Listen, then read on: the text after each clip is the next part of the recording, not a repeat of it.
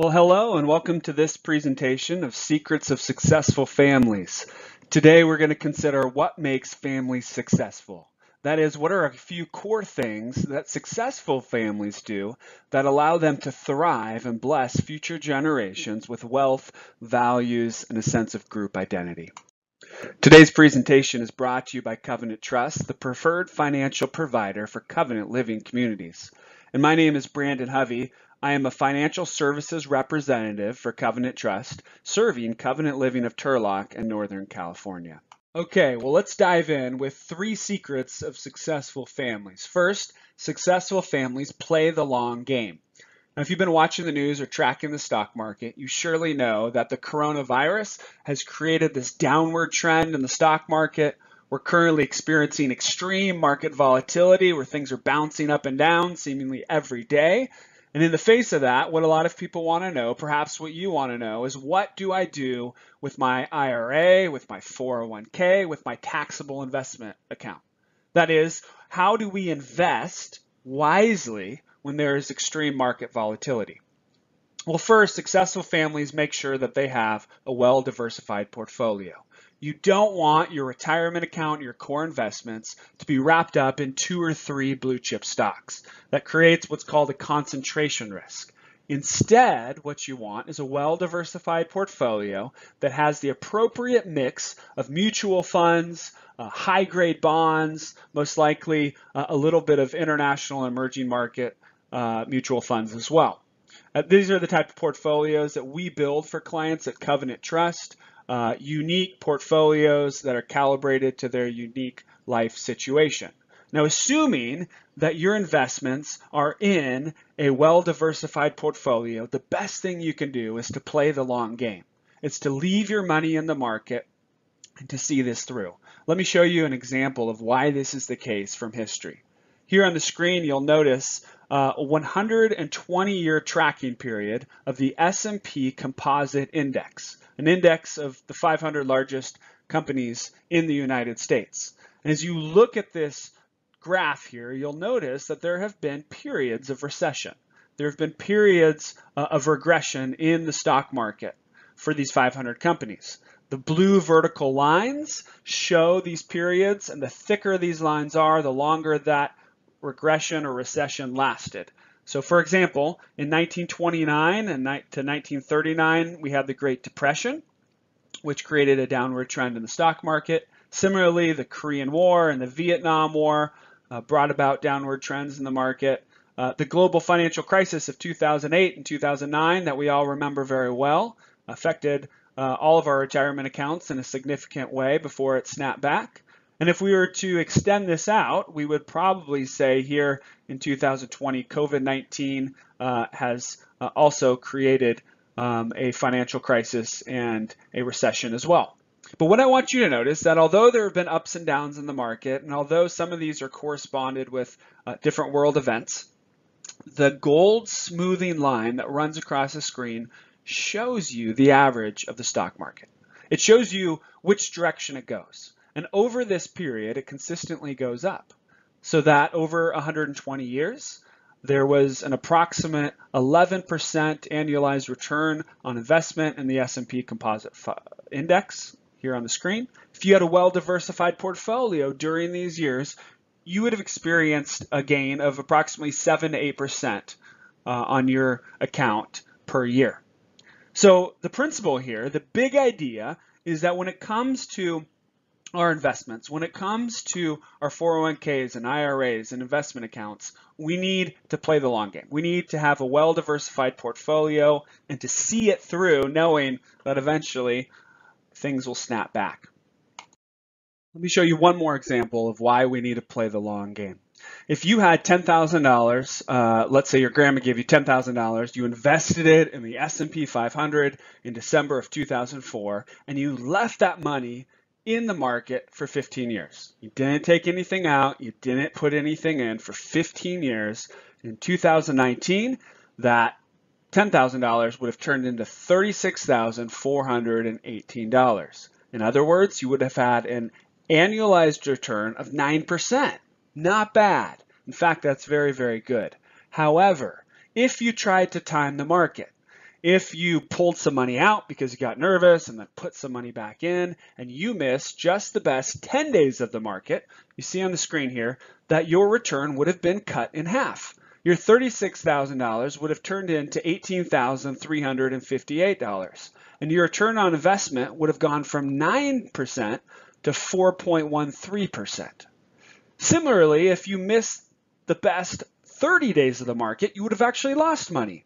You would have had a negative return and only come back with $8,150. So again, this illustrates why it's so important to keep our money in the market, to have a long-term strategy in a well-diversified portfolio. Now, the second thing successful families do relates to what they leave to their loved ones. In the book of Proverbs, chapter 13, verse 22, it says, "A good man leaves an inheritance to his children's children." Now, the principle here is that if you are able, if you have the means and the resources, it is a good thing, is it an admirable thing to leave an inheritance to your grandchildren. To leave money, to leave property, to leave whatever you can, and to care for one's family. In biblical times, this was done in a certain way. It was done through the family farm. The family farm was something that was a source of food, sustenance, and shelter for an entire family, an extended family. It provided a lifeline for these families, and when the patriarch and matriarch of the family passed away, that farm was given to their descendants, and then it was passed on and on through the family line. It was an inheritance for one's children's children. Nowadays, however, if you had a family farm and you gave it or left it to your children, what do you think would happen? Well, most likely, for many of our families, our children would sell that family farm immediately and probably spend that money over the course of their lifetimes. Things have changed. We live in a different world, and so we want to be intentional about how we think about what we leave to our loved ones. And I think this begins by asking questions like how much is enough, how much is too much, and have we prepared our children and beneficiaries for what they will someday inherit? See, money can be not just a blessing, it can also be a curse. And the Vanderbilt story tells us this. Cornelius Vanderbilt was one of the richest men who ever lived. He was wildly wealthy, the Bill Gates of his day and age in the 19th century. He built his fortune on the railroad and shipping industries. And although he was good at making money, he did not prepare his family very well for the wealth that they would someday inherit. And after he passed away, he left nearly everything to his family, and it created all kinds of family drama, all kinds of infighting in the family. And 96 years after he passed, they had their first family reunion. Imagine, 96 years. They had their first family reunion. It was at Vanderbilt University, and there were 120 people present. And out of that bunch, there was not one single millionaire left in the room. So all of this fortune, all of this wealth that was acquired by Cornelius Vanderbilt had evaporated in just a few short generations. According to William K. Vanderbilt, the grandson of Cornelius Vanderbilt, he says, "It has left me with nothing to hope for, nothing definite to seek or strive for. Inherited wealth is a real handicap to happiness." Now, we do not want inherited wealth to be a handicap to the happiness of our children or grandchildren. So it's very important that we govern our family well. This is what successful families do. They govern their family well so that wealth is a blessing and not a curse. Successful families are also interested in passing along non-financial assets. And they do this by asking key questions like, who do we want to be as a family?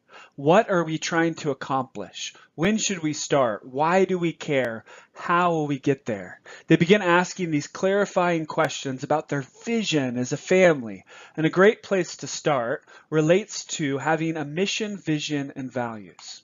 Now, one way to do this is to have a family mission statement. A family mission statement is simply the purpose, goals, and standards of a family. And one brilliant idea that a lot of families have is they gather together and they begin to write out on paper a family mission statement that's reviewed by the family every single year. And in this family mission statement, they answer questions like, what are the personal or family stories that we want to pass on? Where did we come from? What's our genealogy? How do we arrive in this country? What are notable ancestors that we want to make sure that we learn from and remember? Or what are the important things that we want to tell future generations? What's the advice that we want to pass on and leave along? Is there a faith tradition? Are there specific values or a family business that we want to make sure is passed on down the line? These are all great things to capture, great things for our descendants to know. But unless we are intentional, unless we find specific ways to pass that along, there's a chance it will be lost. So writing it out on a piece of paper, reviewing it with our family so that they have things to discuss around the campfire, things to discuss around the dinner table that relate to our family is a brilliant place to start. The other thing that is smart to have, that successful families have, is their last wishes and an estate plan, in a will or a trust. A will is a crucial document that everyone should have. It has the ability to capture where our assets go when we pass. If we have children under the age of 18, it has the ability to assign guardianship to them. We can also be charitable and tithe our will so that our descendants see what our values and priorities in life were. You know, a will is a very personal document. It's autobiographical in nature, and a lot of times it's the very last thing that was, in a sense, written from you that your ancestors and that your descendants will read. So we want to make sure that these documents are in place, that they capture our values and wishes, and that they are there for our loved ones. In the book of Proverbs, chapter 11, verse 14, it says, "For lack of guidance, a nation falls, but victory is won through many advisors." Now, when it comes to victory in our life, having advisors, having experts to help us navigate crucial decisions is invaluable. We need advisors, we need experts, and this is exactly what successful families have. Now, successful families build the right team. This is the final point. There's many areas in life where a DIY approach works very well. If you're fixing up your car, fixing up your home, and you know how to do it, doing it yourself can save you a lot of money. However, if you're going to have open heart surgery, probably not the best idea. Similarly, when it comes to investment management, having experts in your corner, having expert advice is invaluable. There's been many studies like the one on the screen that show the problems with DIY investing. The vast majority of DIY investors, do-it-yourself investors, are missing key asset plans, don't have an overall portfolio plan, make sector bets with little knowledge, do not factor in tax management, and are not aware of hidden cost that often comes up when it comes to investing. So teamwork is needed. Successful families build a team of advisors around them in core areas such as investment management, estate planning, taxes and accounting, pastoral advising if you're a person of faith, and legal advice. It's very important to have input and advice in these core areas and to build a team of professionals that you trust and who are willing to talk to one another to create synergy in terms of your overall family plan. I would also mention here that when it comes to investment management, I highly recommend considering a fiduciary. While many investment shops can do the right thing, only fiduciaries have to do the right thing. Only fiduciaries have a legal responsibility under the law to put the best interest of their client first. They are held to a higher standard than other investment shops. And whether you choose Covenant Trust, who's a fiduciary, or another company who's a fiduciary, if you are considering going somewhere for investment management, moving money, I would highly recommend looking for a fiduciary. So to wrap up, successful families pass along their wealth and values in at least 3 ways. The first thing they do is they play the long game.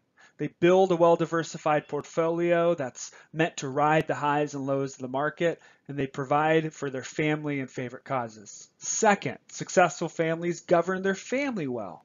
They use an estate plan, wills, and trust to guide and pass along assets. They pass along their family history, vision, and values by creating a family mission statement that's discussed around the dinner table and engaged throughout the year. Finally, successful families build the right team of advisors. They find women and men that they can trust, that they believe in, and then they partner with those experts in core areas of life so that they can have a plan to pass along their wealth and values to the next generation.